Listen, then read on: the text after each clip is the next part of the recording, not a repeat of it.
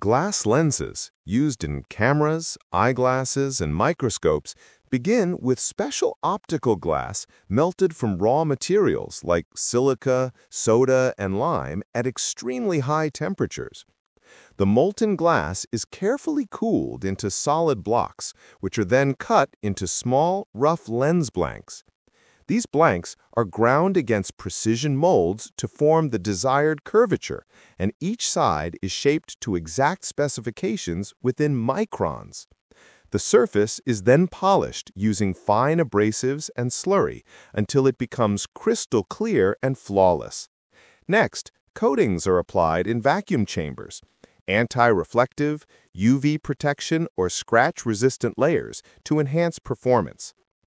Finally, every lens is tested under powerful instruments to ensure optical accuracy before being mounted into glasses, cameras, telescopes, or other devices.